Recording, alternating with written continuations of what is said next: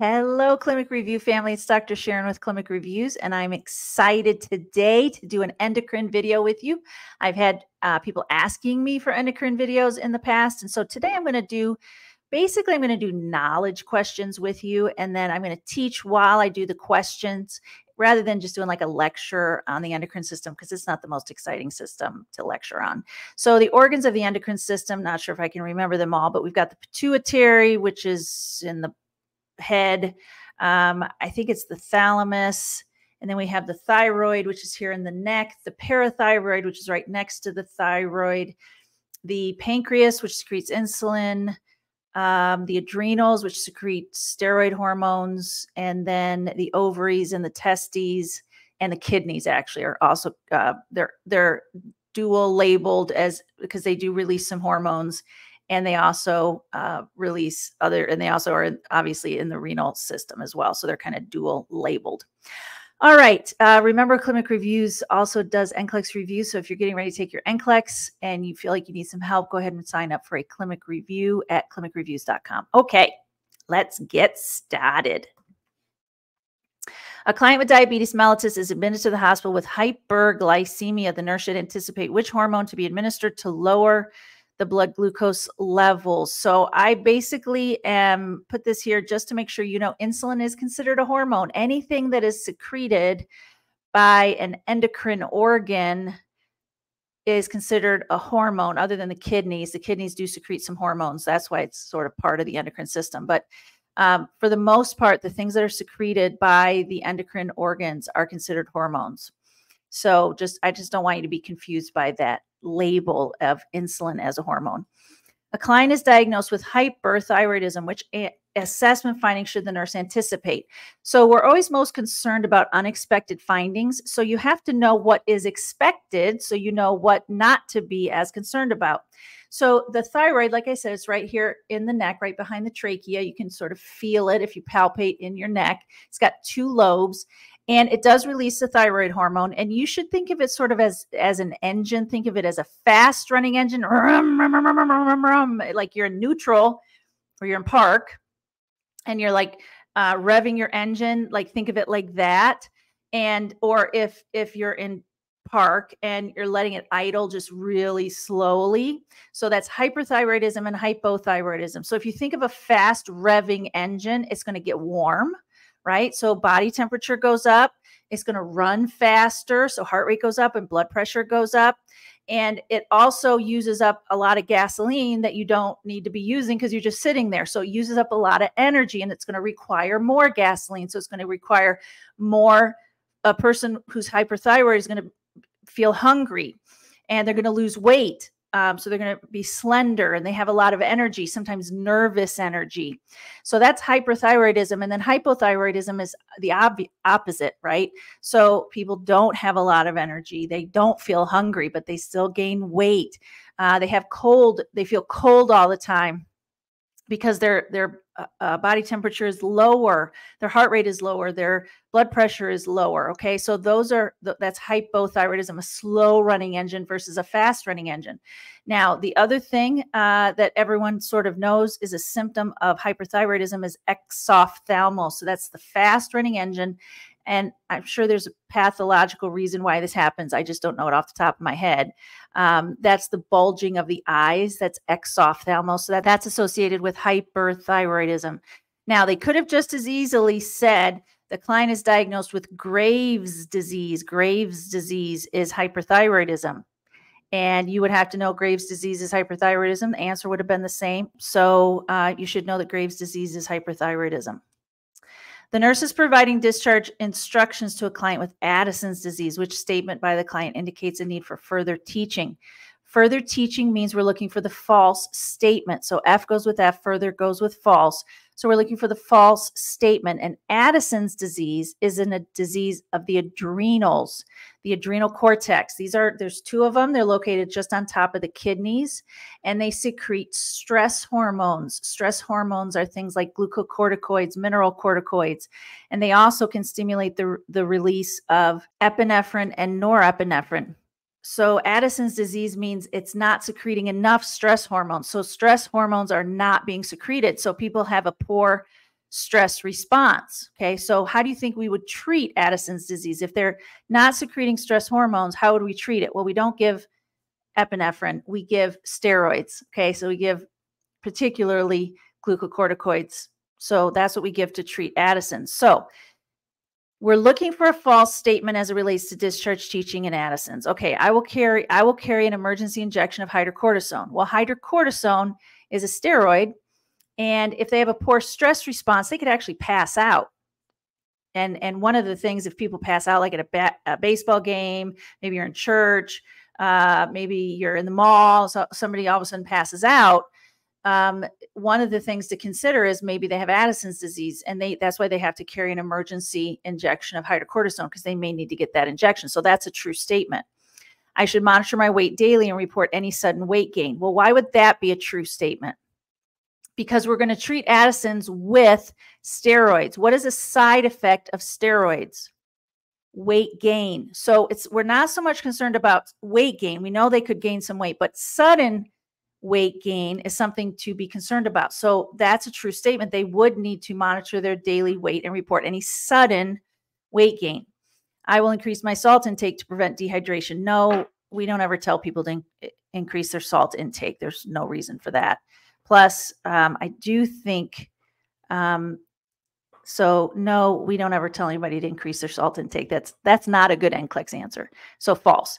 D, I will wear a medical alert bracelet at all times. Well, that's absolutely true, because if they pass out and they need to get their emergency injection of hydrocortisone, somebody needs to know that. So they need to wear that medical alert bracelet. So C is the false statement as it relates to Addison's disease, which is under secretion of the adrenal cortex. All right, question 4. A client with hypothyroidism is prescribed levothyroxine, which is Synthroid. So that would be, if they're low thyroid, then we need to give them thyroid.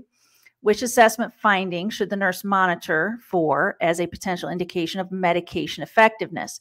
Well, we talked about a fast revving engine, right? So they have a lot of energy. Well, if we have a slow running engine, they're going to have low levels of energy. So an indication that the Synthroid is working would be increased energy levels. Now, what about slowed heart rate? Well, no, if you have a slow running engine, your heart rate is already slow. So we actually would expect to see the heart rate start to go up when you start on Synthroid. Weight loss, when you start on Synthroid, well, I suppose it could be, but that's not an indication of effectiveness. I mean, they could lose weight, but that's not what we use to say it's effective. It's the energy levels that tell us the medication is effective. Improved vision, that has nothing to do with it. So the correct answer is increased energy levels as an indication of medication effectiveness. The nurse is assessing a client with Cushing's syndrome. Which finding should the nurse expect? So Cushing's syndrome is oversecretion of the adrenal cortex, and the adrenal cortex secretes steroids. So if you think about think about the same thing as the side effects of steroids. Okay, so let's just talk about this. Can steroids cause amenorrhea? Increased use of steroids cause amenorrhea? Yes, it can. Can it cause hypotension? No, it actually causes hypertension. Does the use of steroids increase bone density? No, it decreases bone density. Does the use of steroids cause weight gain? Yes, we just talked about that in the previous question. Can the use of steroids cause moon-shaped face? Yes. Can the use of steroids cause bradycardia? No, it causes increased heart rate, increased blood pressure. Can the use of steroids cause striae? Now, this is a vocabulary word. You should know what it means. It means stretch marks. Stretch marks. And yes, it can. Use of steroids can cause stretch marks. Hirsutism. Hirsutism is facial hair on women. Can it cause facial hair on women? Yes, it can. So assessment findings that a nurse should look for with Cushing's syndrome are the same as the side effects of someone who's taking steroids. So they're the same symptoms. A client is admitted with syndrome of inappropriate antidiuretic hormone. Which intervention should the nurse implement first? So this is a first question. So we may find more than one answer that we like, but we want to know what we're going to do first. All right. So SIADH, syndrome of inappropriate antidiuretic hormone. Antidiuresis. Diuresis means losing fluid. If it's antidiuresis, we're retraining fluid. So you can think of SIADH as adding fluid. Okay, we add fluid, so they're fluid volume overloaded. All right, so let's think about this. Administer IV normal saline. Absolutely not. They're fluid volume overloaded. We're not going to do it. Monitor intake and output hourly. We don't usually monitor intake and output hourly. We usually do it every shift. And so unless there's a specific reason that they tell me they're really unstable, I wouldn't think that we would do that. So I'm going to put a question mark next to it. If I hate all the other answers, I can pick it, but I don't like it. C, place the client on fluid restriction. Well, they're fluid volume overloaded, so I like C. That's a fast, easy thing to do. We know we're going to have to put them on a fluid restriction, so absolutely. Administer vasopressin antagonist medication. All right, well, I don't know if that's what I'm supposed to do. Since I don't know if I'm supposed to do that, I do know I should do C, absolutely, so I'm going to pick C. Okay, so if you're like, I don't know, well, then pick the one you know. Remember, I've told you many times, pick the answer you know, not the answer you don't know. A client with diabetes insipidus is prescribed desmopressin, which instruction should the nurse include in the teaching plan? So diabetes insipidus is dehydration. So it's diuresis. So think of diabetes mellitus is an insulin problem, right? It's an insulin problem, whereas diabetes insipidus is a dehydration problem. So the D in diabetes goes with diuresis and dehydration. Okay, so we have fluid volume loss and we're dehydrated. They're probably already dehydrated. So which instruction should the nurse include in the teaching plan? Increase dietary intake of sodium. I never do that. Y'all, I never pick that as the right answer. So I'm not going to pick it here either. Monitor blood glucose levels regularly. Well, it is diabetes. So I'm going to put a question mark next to that and say that might be the right answer. Limit fluid intake during therapy. Well, they're already dehydrated, so I'm not going to limit fluid intake. So that's off. So A and C are off. Administer the medication intramuscularly. Actually, I don't know how it's given. So monitor blood glucose levels regularly. Let's go back to that one. Is there a reason why we would want to monitor blood glucose levels regularly?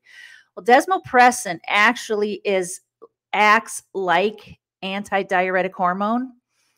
And antidiuretic hormone can cause hyperglycemia. So if we give desmopressin, it can also cause hyperglycemia. So which is part of the reason we call this diabetes insipidus.